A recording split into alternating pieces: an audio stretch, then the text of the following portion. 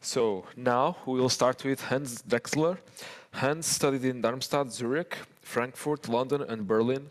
He founded DGJ Architektur in 1999 together with Mark Kinand and Daniel Joslin. He is currently member of the board of curators of IBA 27 Stadt Region Stuttgart. In the last 20 years of practical experience in all design stages, DGJ Architektur completed 30 successful participations in competitions and 25 completed buildings, of which 12 received prizes and awards. In 2014, he has designed the first state-owned plus energy house in Hesse for a boarding school, which is a model project for the federal research program Efficient House Plus. They also have works in the modernization and energetic transformation of existing buildings. The passive house renovation of a residential building in Bonn received an award from Wussenrot Foundation. So, House, hi, can you hear me? Yes, I can hear you. I hope you can hear me. Perfect, yes. Okay, super. So now, hence the stage is yours. Go ahead, thank you. Okay, Jago, thank you very much for inviting me. I'm really excited to be part of this conference, and I had the chance to listen to some of the lectures today and yesterday. And yes, I'm really excited to be here, and I think it's a very important topic that you're addressing with this conference, and I'm happy to be a part of it.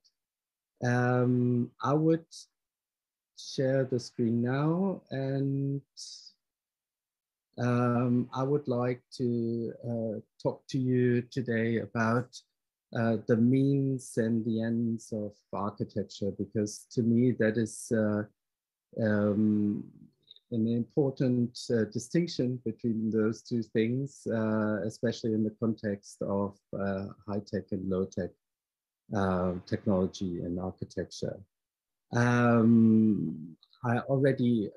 Thiago already covered some of what we're doing in DGJ with the introduction. One important aspect of the work of DGJ I would like to add is that our office really is set apart from some other offices in that we're not only doing practical work like building and designing in the different fields, but we're also doing a lot of research within the office, especially about timber building. I'm going to show some projects about this, but also life cycle analysis and energy efficiency and housing well-being and empirical housing studies, which also then translates into some publications we've been working on, mostly on the topic of housing, as you can see, during the last couple of years, which also then feed back into our practical work in the office. I would not spend too much time setting the prologue because I think the conference as a whole did a very good job on that. I just want to kind of explain to you what is important to me when I design buildings. And nowadays, I mean, the biggest challenge to us as a society, but also to the discipline of architecture, obviously, is climate change. And I think during the Fridays of Future demonstration, it was the first time that it really grabbed the intention of the whole society. And I think this is a very important momentum for us, but also it is a kind of indicator how far things are progressing and how much we need to work on this problem. But the climate change obviously is only one of many problems which are also addressed in the conference by the other lectures. And resource depletion, the destruction of ecosystems, and all the results of our modern lifestyles, which contrast the Earth ecosystem's ability to absorb our emissions and extractions, need to be addressed. And this study The Great Acceleration by Will Steffens and his co-authors shows how much during the last 50 years all those trends have been accelerating with an exponential growth. And I think this is very important, and we have to keep that in mind when we think about what we do in the future.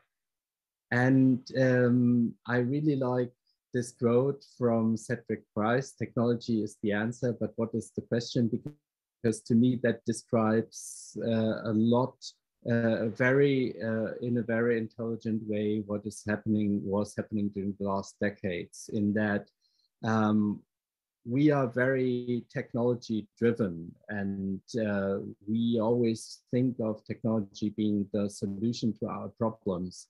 And if you think about the trends that followed those technologies in the last slide, then it's obvious that there's a gap between the means and the ends, which is kind of what I would like to think about during the next 50 minutes with you. For Cedric Price, at this point in history, the main thing was that architecture is not an end in itself, that it is really a conversation and a kind of stage set for interaction and culture to take place in, which I think it's still a very valid point. Yes? And I'm sorry to interrupt. I think you are seeing the presentation in full screen, but we can't see it here. We're seeing the PowerPoint, so maybe you are sharing the wrong window. And no, I'm not sharing the one window, but can you see it now? Now, yeah, it moved now, yeah. Okay, I'm sorry about that. If you have any technical problems, don't hesitate to stop me. So this is Cedric Price, I was quoting before. And this is his Fun Palace project, which is probably the most prominent one to explain this idea of architecture being an interactive stage set for culture and human interaction. But this is very different from what we experience with technology in our everyday life, working as architects, because there we have the feeling that technology developed a kind of life in itself, and many of the modern buildings inside look like this. They have an enormous complexity of technology within them, which is very difficult to be controlled and mostly driven by regulations and standards of comfort that users expect. And from my point of view, often are also the result of a lack of understanding what we actually want to achieve with the buildings and what we actually do in the planning process. And this translates to the fact that the percentage of the budget that goes into the technical equipment has been risen dramatically during the last 20 years. This is a graph which applies only for Germany, but I'm pretty sure that it will not be much different in other European or North American countries, showing that the cost of buildings constructions are still rising faster than the general inflation expressed by the consumer price index. But the cost of the of the technical building equipment has been rising dramatically, tripled in the same period of time, which shows that our buildings are becoming much more complex and filled with a technology which is very hard to control. And sometimes it would be very difficult to explain why we need all this technology. And it is very difficult to explain how to control this within the design process. And what I'm trying to do in this lecture is to explain where we at DGJ found ourselves between the last 15 years and what we are trying to do in our current projects.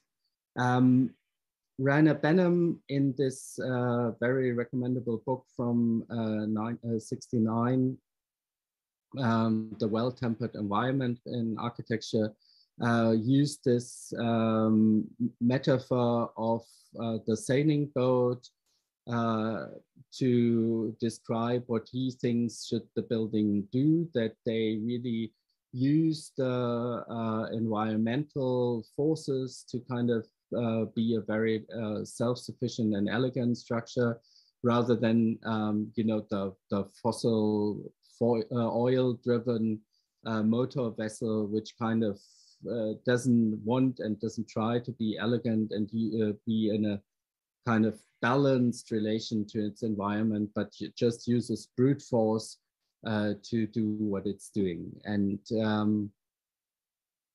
to this end, the thesis of this lecture is that we need to think of the design of the building and the construction and the energy concept and the technological systems as one system, rather than a combination of different components which do not correspond. And we in DGJ, or I myself, have been on a journey from high-tech approaches to low-tech and no-tech approaches during the last 15 years or so. And I want to explain with just 3 or 4 projects how this journey, what this journey was. I started to work in the energy efficient building department at the Technical University in 2004, because I was really at the time coming to the conclusion that the way we operate and we build our buildings is in a stark opposition to the ecosystems of the Earth. And then with the Hurricane Katrina in 2005 and the popularization of climate change in 2006 and the years past, it was pretty clear that we need fundamental change to the way we design and operate our buildings. And the first project I had the good fortune to work on was the Solar Decathlon building in 2009. This is a competition which takes place, I think, every other year, where 20 small plus energy buildings are built between 20 international universities. And this is our contribution to the 2009 competition. And what is really exciting about those projects is that it's really a design build project in the university. That means a team of students design, construct, and build the buildings on their own. And for this competition 2009, we built the building in Darmstadt University and then had to put it together within 5 days' time on the National Mall in Washington, DC. And for this project, we invented a couple of features which enabled the building to perform the way it did in the end. And part of it was that we decided that we want the whole facade of the building to be made from photovoltaics and therefore producing energy. And also we used those photovoltaics elements as a shading system in front of the windows, because during September in Washington, DC, overheating of the building is still the biggest challenge to the energy concept.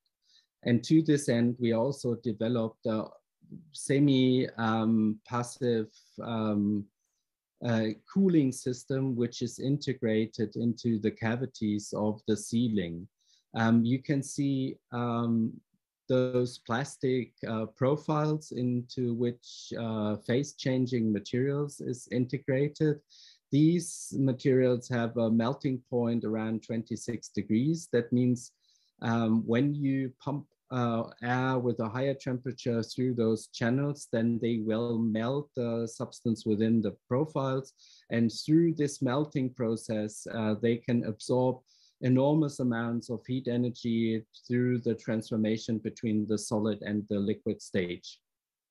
And this whole system is only driven by a very small set of very small fans, which are used to pump the air actively through those channels. And the nice thing about this is not only consumes almost no energy at all for the electricity of the fans, that is, but also it could be integrated into this view of, into this surface of the ceiling. So you would not see any technology in the building. And through those features, we managed to reach a huge surplus of energy during the operation of the building because it was so efficient. In DGJ, after this kind of prototype building, we also transferred this into everyday life, so to say. I mean, this is still a model building, as Thiago was saying, for the Federal Institute of Building Technology. They made a series of 39 plus energy buildings throughout the country, and this is one of those.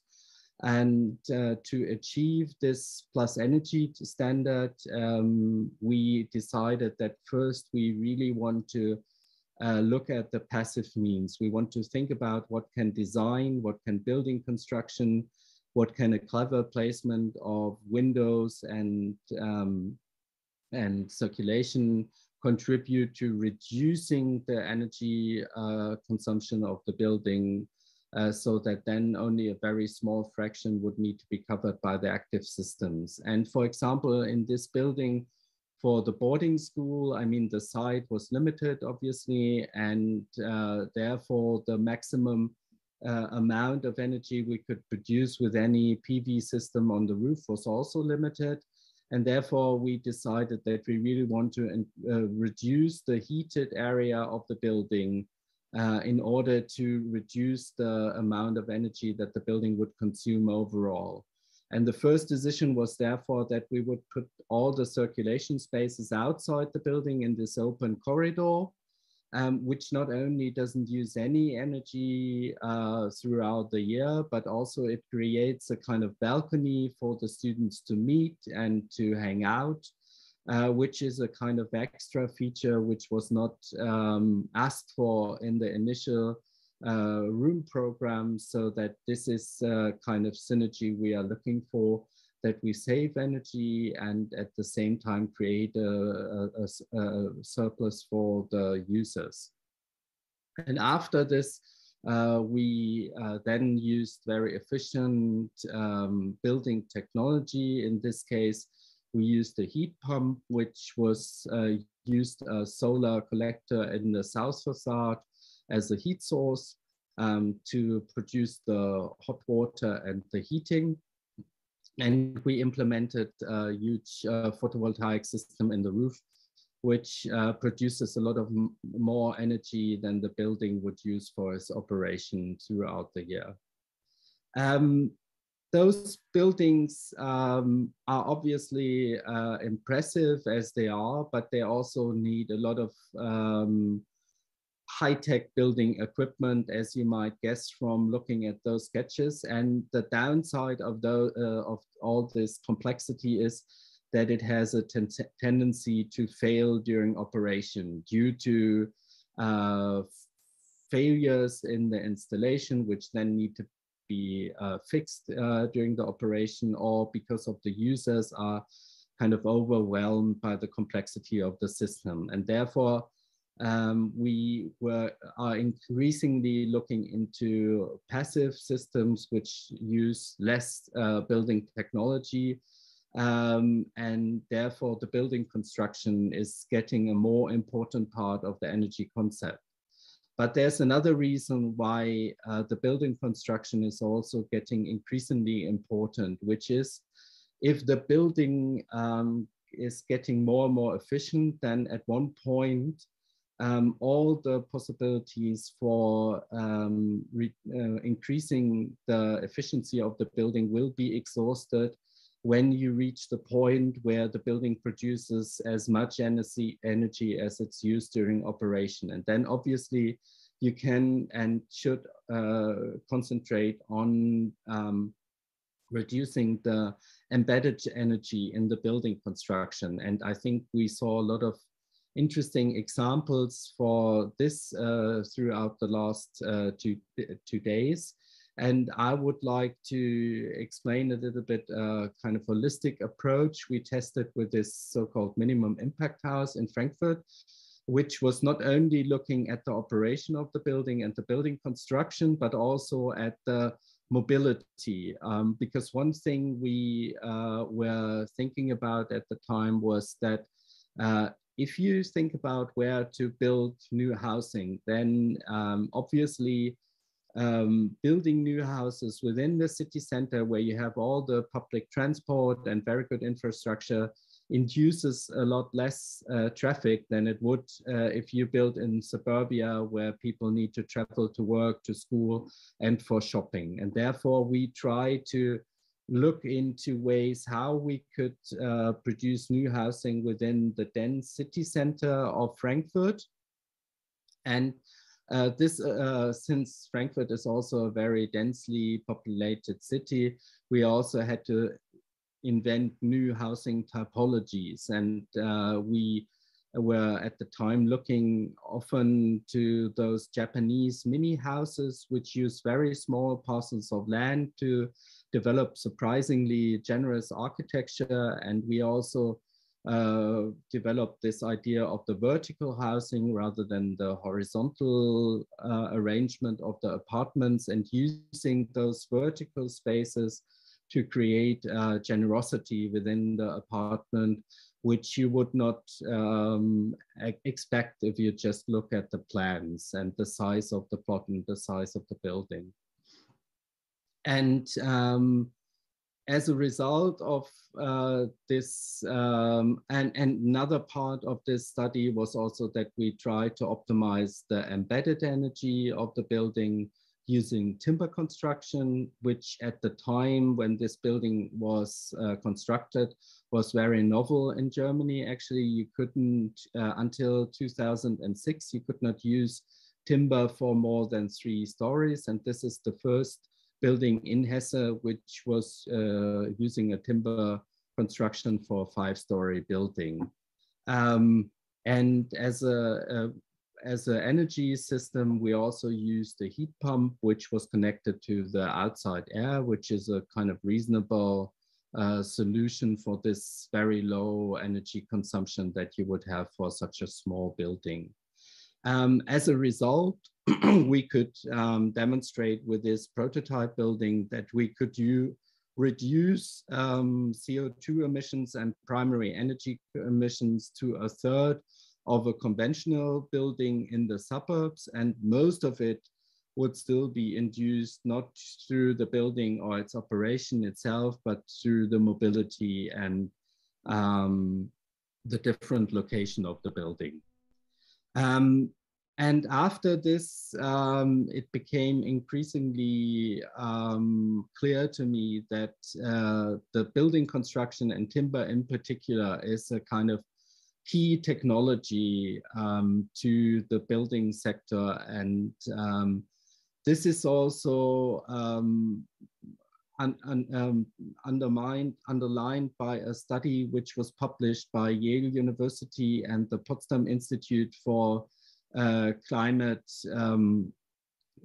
which was published last year. And interestingly, this whole idea that really the building sector is, they were saying it's the elephant in the room because it accounts for around 40% of the global CO2 emission and 55% of the waste. And this enormous contribution to the problem could be made to an advantage, as shown in this study by the Potsdam Institute and Yale University, if we really switch for future buildings to timber construction, because timber, as indicated by the other contributions in the lecture series today and yesterday, has the ability to absorb atmospheric carbon into the building construction, and therefore forming a carbon sink rather than carbon emissions. And it was calculated by this study from Yale that if we actually could transform our building sector to the degree that we build 90% of all future buildings in timber, then we would create a carbon sink big enough to reduce the temperature rise globally to the Paris goal of 1.5 degrees. I don't think this is realistic anytime soon, but we would like to contribute by developing new building technologies which can be used en masse, and therefore we did spend a lot of time researching new timber technologies, which are based basically on traditional carpentry. We analyzed especially Japanese carpentries to understand how they produced and how they work, but also for me as an architect, very interestingly, how this type of construction translates into architecture, translates into architectural ideas of spaces and how you live, and how you combine construction and spaces into one kind of system. This is something that impresses me very much about traditional Japanese architecture. We then conducted two adjacent research projects trying to translate this press fit timber construction, the traditional Japanese carpentry, into modern building technology using CNC milling, which is already available in almost every timber company in Germany. And this is one of the details we developed to translate this traditional detail into a modern one. And here you can see how the columns connect to the beam and then to the timber ceiling. And this is first application of this building system for a project I'm going to show later a little bit more detail of. And what we try to do with that is to really develop a building system which can be used by anyone. And we even provided a calculational tool so that during the design process, you can make your own calculations quite quickly to get the dimensions of those timber members. We also thought about how this could be translated into a more sophisticated production process. And here I collaborated with the Technical University in Stuttgart. Professor Menges is an expert in this digital robotic fabrication. And what we wanted to achieve with this project is that we not only apply this technology to the primary structure of the building, but we also include all the other requirements, especially insulation and airtightness that modern building would need to have. And we developed this system, which is in the end based on the idea of a block or log cabin building, but is rotated so that the main structure is oriented vertically. And each of the members is equipped with these air cavities, which then slow down the heat transmission through the building so that these 40 centimeters solid timber walls would also fulfill all the requirements in terms of insulation and air tightness. This was also a project which was done by students, the design and the building of the building is done in the collaboration between two universities where I was teaching in Oldenburg at the time and the University of Stuttgart.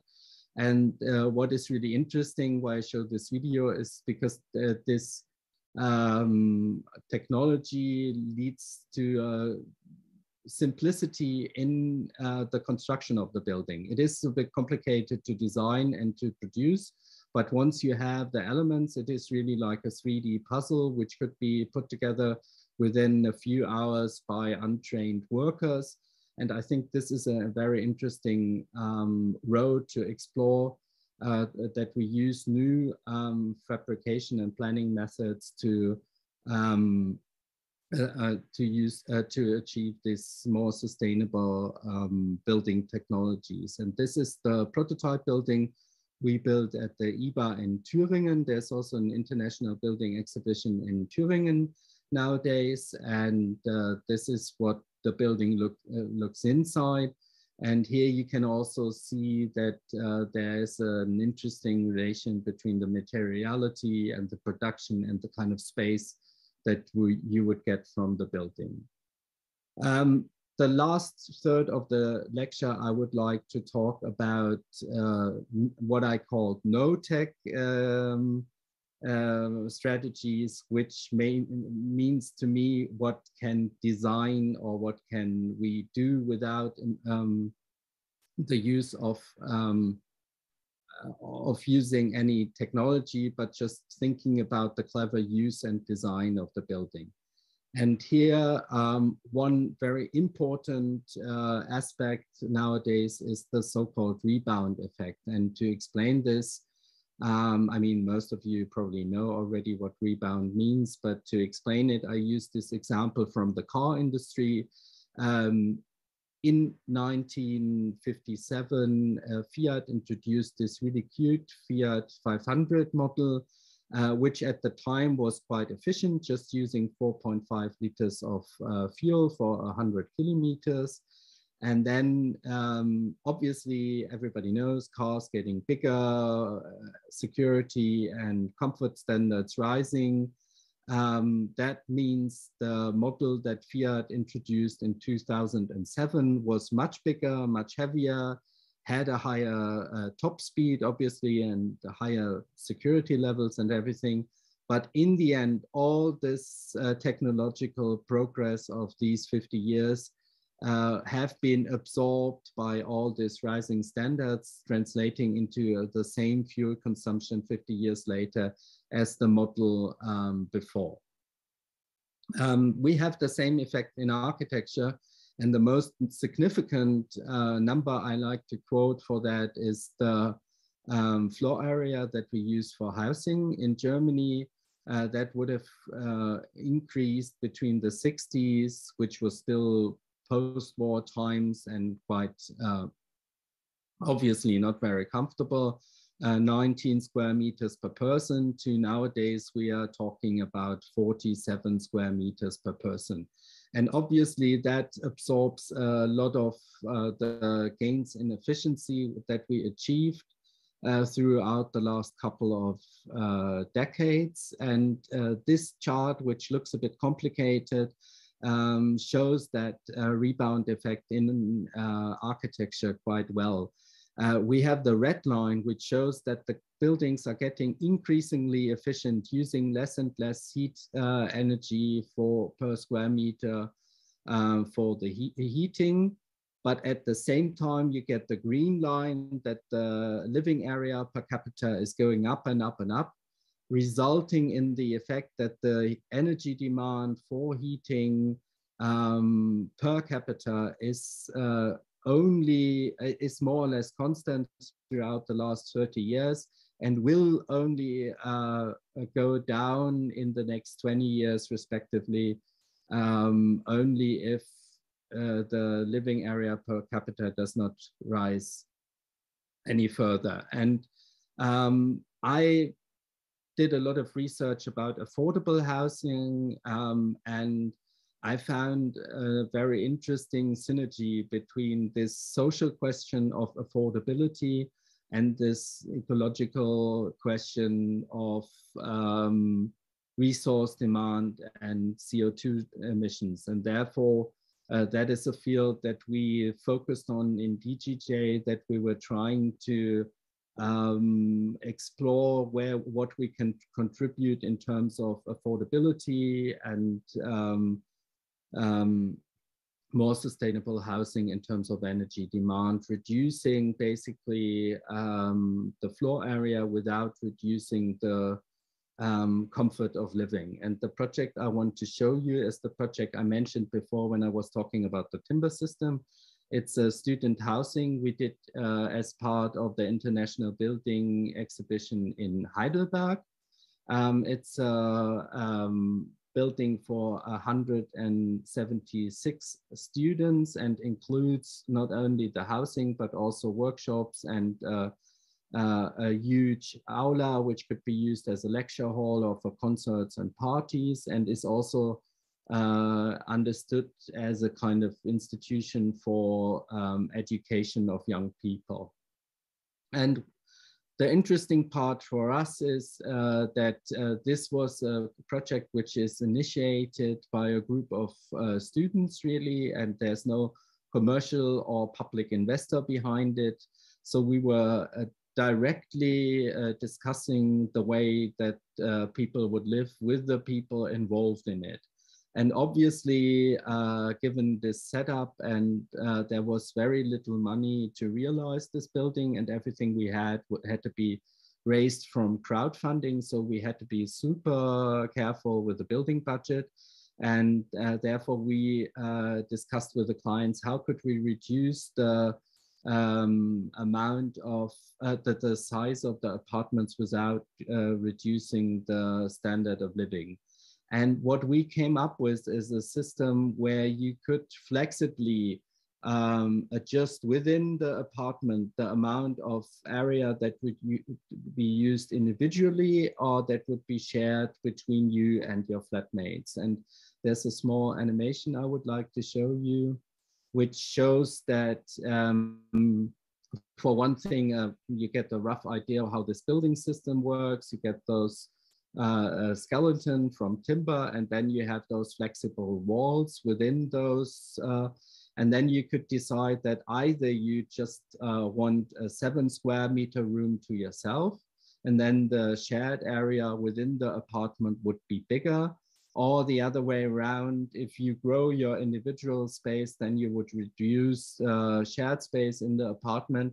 And all this could be negotiated between all the people that share the flat. So that seemed to be very interesting to us. And the invention at this point is, for one thing, that those partition walls, but also the furniture of the building will be built by the users themselves, and therefore they will be also in the capable of changing this when they are not happy with the current setup during the operation of the building.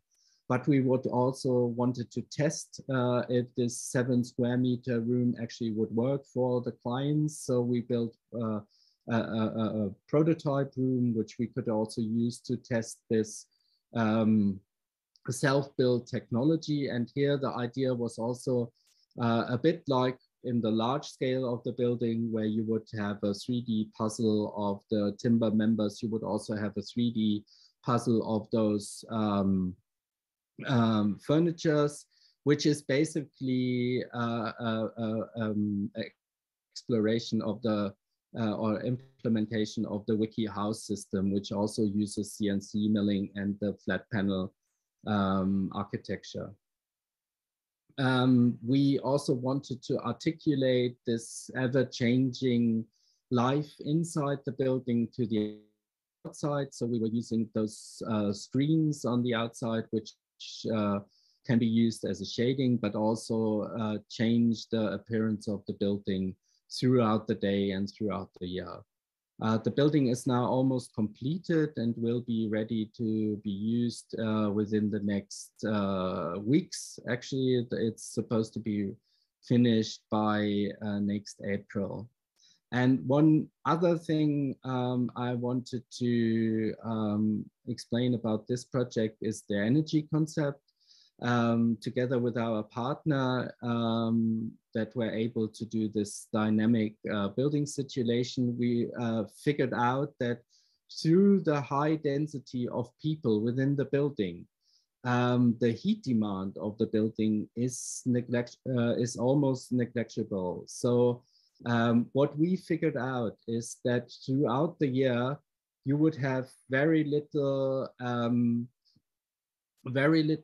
heat demand and very little overheating, depending on your standards. If you were willing to accept more hours of overheating and of undercooling, say, then you would be able to operate the building without an active heating system. And what we suggested to the client is to abandon any active heating system and just use small electrical radiators that would be only used throughout very limited periods of time throughout the year, only basically when there are not enough people inside the building to heat up the building through their presence and the use of lighting and appliances.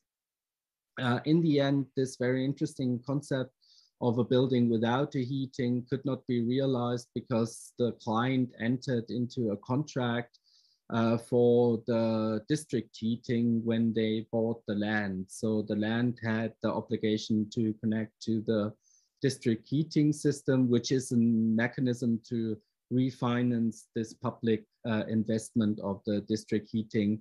So we could not realize this concept, which would have been super exciting, obviously.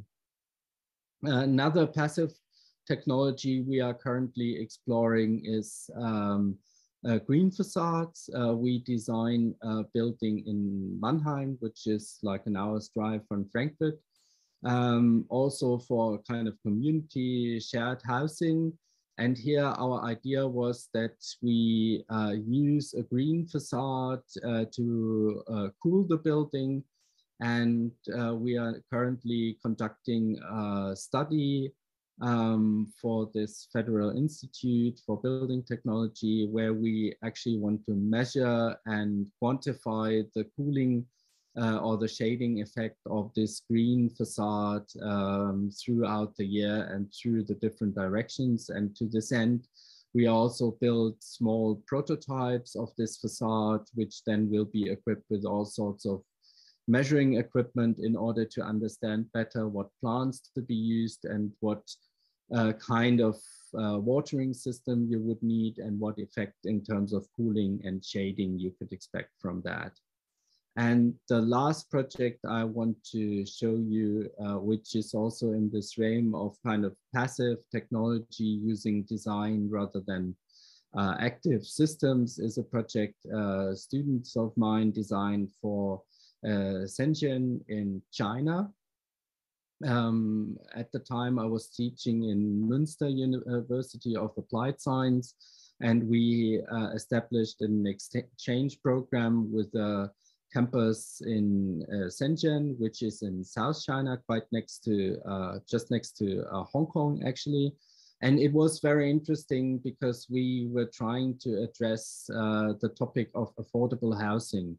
As you might know, Shenzhen is one of those cities where you had a huge influx of migrant workers because of all these huge factories they have there to produce our smartphones and everything. And most of those migrant workers at the time were living in those so-called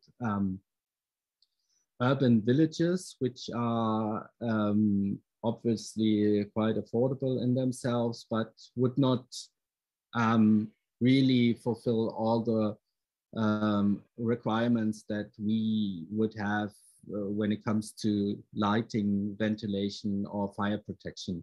So what we did in an international competition between Münster and Shenzhen was to find new solutions for this affordable housing for the migrant workers. And one project I want to show you from this competition was using this idea of analyzing the local climate and to understand exactly what you could use in terms of solar radiation, wind directions, but also outside and inside temperature to understand better how to can use this external climatic conditions in order to keep the building comfortable throughout the year. And the idea here was that you have the building very clearly oriented in a east-west direction, so that the tropical sun, which comes mostly from the east or the west through the high sun path, would only hit the small side of the building. And this you would then use as a solar, for a solar collector, which produces warm air throughout the year, which could be filtered inside the apartments through a kind of double floor. And then you would, and then you would use a double facade with mobile elements in the facade that would be driven by the wind in order to achieve a cross ventilation throughout the hot period of the year, to use natural ventilation and shading to keep the building comfortable throughout the year. So this is a very quick overview, which kind of explains this journey from the very high-tech approach that we tested in the solar decathlon building and the Plus Energy house we built in for the boarding school, and then the increasing importance of the building construction, with timber being a key technology in my point, and then the more and more important question of what do we design in terms of housing, and how could we integrate our understanding of the building construction and the energy concept into a kind of holistic idea of sustainable housing. Okay, thank you very much.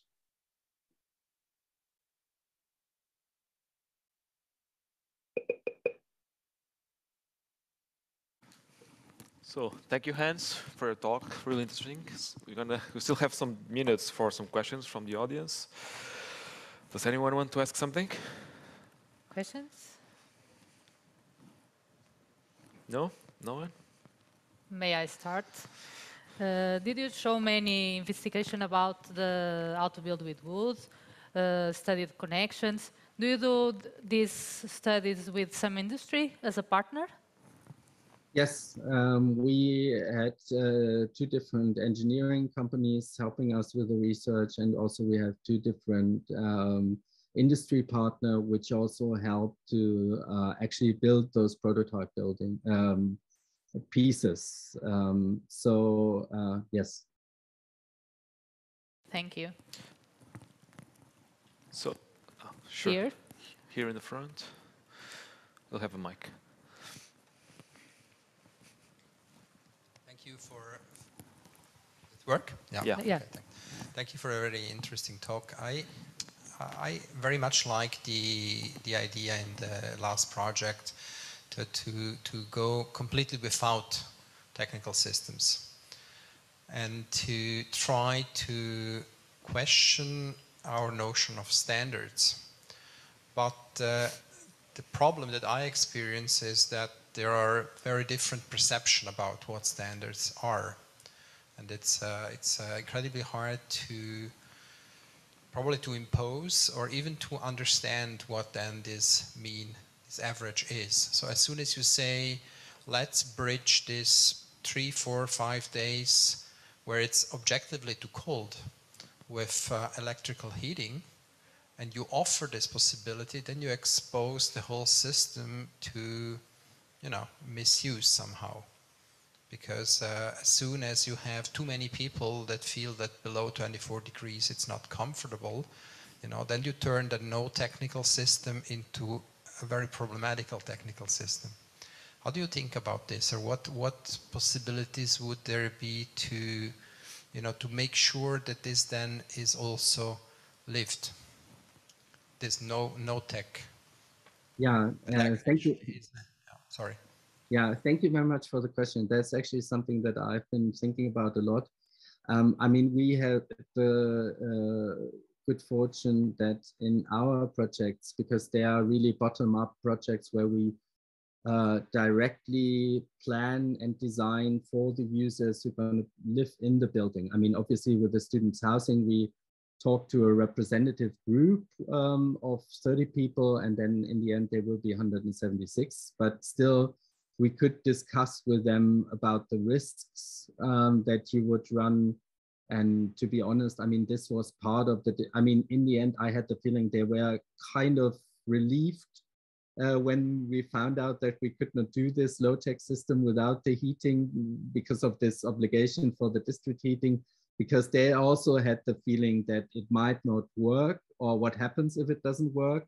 And your point being that if you only have this, the engineer of this Lustenau building of Baumschlager Ebeler called those techniques a parachute. Yeah, he was saying that in Lustenau, this is this building without heating, where they only operate with the internal gains, and then they have a kind of minimal fallback being the lighting or something, I forgot.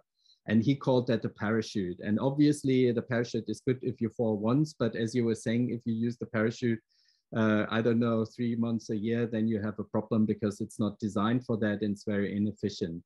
My feeling is that we need to, and that is something I think it's getting increasingly important that we not think about just today, but that we think about adaptable technology, that we say, okay, we try this now, and maybe there's a way that we can change the system if we really figure out that it doesn't work. And these low-tech systems have the advantage that the investment is very small. So if you then figure out, okay, I need to do something to the system to kind of upgrade it, then this could be maybe justified by the low investment in the first place. But I totally see your point, and I think this is something that we really need to keep in mind when we talk about these techniques. But to my knowledge, I mean, I mostly know like Germany, Switzerland, and Austria. There are only very few buildings that actually have tested that right now. And I think there needs to be a lot of research to understand how those buildings work better. And it's only in the last 5-10 years that we understood, okay, there is really this opportunity that we could build those buildings without technology, and what happens then? No, perfect. More questions in the room?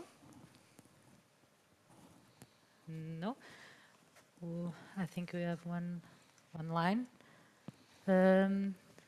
Since you are using so much quantities of wood to build, is it sustainable to chop down so many trees to build a building? Yeah, well, yeah, this is an online question. I think we know that there are forests that are planted just for this. So wood is, of course, a sustainable industry. So I guess there's not really a dilemma here. But if you want to talk about it a little bit, it's okay. No, it's very interesting. I mean, what I found most interesting is that this is, I mean, I talk often in conferences or in different circumstances about timber building. And often I get this question, where's all the timber coming from? And interestingly, nobody would ask, where's all the concrete coming from, or where's all the steel coming from? And it is something that somehow seems to worry people more than it does with things they see every day. Then you think that this might be infinite, even if you can read in the newspaper how sand is getting increasingly scarce and to make concrete. And I mean, obviously the concrete and steel production being a big part of the climate problem. In Germany, to answer this precisely, we have sustainable forestry since 1713, and it has been quite successful in really maintaining the forest as a source for timber. But we are seeing a big change in happening in the forest, because what we have now is not really good for the climate. It is mostly, I don't know English word, Fichte. It's a special kind of fir tree, I think it is. And they are not very resistant against the higher temperatures. So the forest really needs remodeling and needs to be changed to a more resilient kind of mixed forest in the next decades. There is obviously much to do if we want, especially if we want to achieve this 90% of timber buildings that Yale University is talking about. So it's a very valid point, and it should not be put aside. Perfect, thank you. So, any more questions here in the audience? No? Yeah, so one more in the front. The last one. Hi, Jens. I don't know if it's a question or it's more a comment about it. After your presentation, I realized it's going to be much harder for us as Europeans or probably cold countries to be sustainable, because I think the hardest job is to find ways to control temperature, I think, in sustainability. I don't know if this a question or probably you can talk about it a little bit, because for warm countries it's probably easier to get sustainable. How do you see this in the future? Do you think it's going to be a harder job for cold countries to get sustainable more than the warm countries? No, actually, I would disagree. What we experience from our building, and this is what I try to explain with this student housing in Heidelberg, is that the heating is really not the problem of the building. It is very little energy demand for the heating itself. The domestic hot water has a bigger energy demand than the heating of the building. And I think that the cooling can be just as much a challenge in the warm countries as we have the heating in colder countries. I think that's an equal challenge. One problem that I observe in Germany is that due to the higher summer temperatures and people not being used to that and the building not being designed for this kind of temperatures, we also start talking about air conditioning, housing and offices increasingly in Germany, which is something that 10 years ago nobody would even discuss for more than 5 minutes in a meeting. But nowadays it's something that really comes up depending on the standard of housing you're talking about and offices. Yeah, perfect, thank you. So, Hans, thank you very much for being with us.